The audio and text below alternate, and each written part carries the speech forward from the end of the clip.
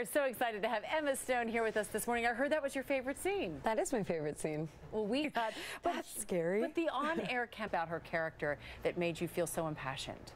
That you have this phobia that started when you did that big lift with Ryan Gosling.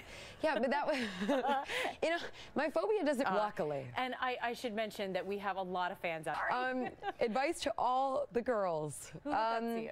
Is probably the most important thing, and remaining true to yourself despite any pressure from outside forces. And that's something that I struggle with, I think, as everybody. So perfectly cast. Thank you so much for joining us. Thank you. Amazing Spider-Man 2 swings into